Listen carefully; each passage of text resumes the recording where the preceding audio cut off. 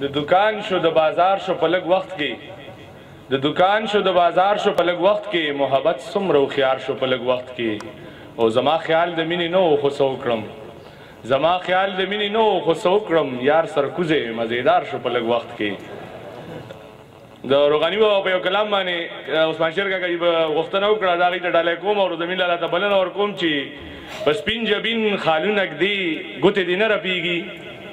په سپین جبین خالونه ږدي ګوتې دې نه رپېږي او زما په زړه داغونه ږدي ګوتې دې نه رپېږي او چې ورته ګورم زلزله را باندې راشي ساقي چې ورته ګورم زلزله را باندې راشي ساقي ته ورته ډک جامونه ږدي ګوتې دې نه رپېږي او کاش سوداګره چې د شنو سرو جوړو په خوا کې کاش سوداګره چې د شنو سرو جوړو په خوا کې د کفن سپین تانونه ږدي ګوتې دې نه رپېږي او وخته دا شعر دی فاروق استاذ ډالۍ وي وخته انجام خو یې په سر د خاورو سلې غواړي وخته انجام خو یې په سر د خاورو سلې غواړي ته یې په سر تاجونه ږدي ګوتې دې نه رپېږي روزمین لالا ته بلنه ورکوم چې راشي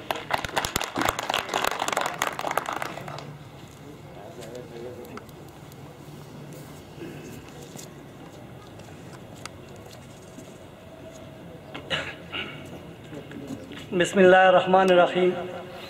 د ټولو نه اول زه د محفل ته او فاروق استاد ته او خاص کر د زمونږ د کام قلم مشر صدر تصور مانیروال او کوکو ته او زمونږ د کام قلم ټول ملګري چې څه دي نو هغوی ته د زړه د کومې نه په خیرالې وامه او بیا دا ډیره د خوشحالۍ خبره ده چې دا ملګري زمونږ کم ناست دي او دا په سټیج چې موږ سره کم ملګري دي نو الحمدلله د کام قلم په حواله باندې به زه دا ووامه چې موږ او تاسو نه انشاءالله چې دا به ټوله دنیا دا کام قلم خوښوي او د هغې وجه دا ده چې زما غوندې کس له دی څومره عزت ورکوي که نه نو دې پته دا لګي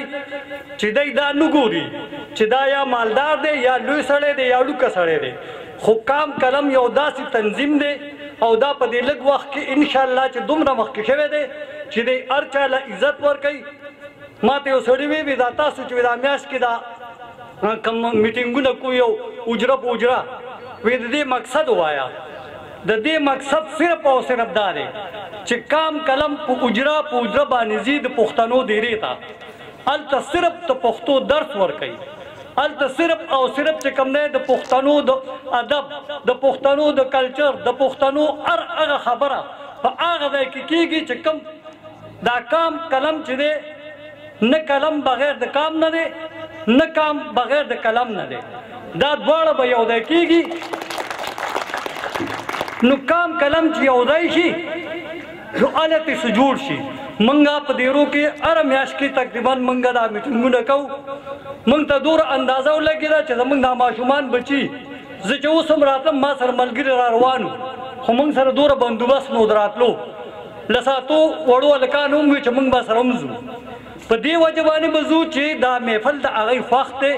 او انشاءالله چې دا زموږ دا کام قلم ملګري دا لیکوال دا شاعران نو انشاءالله چې پښتو به تر قیامته ژوندی او انشاءالله د پښتو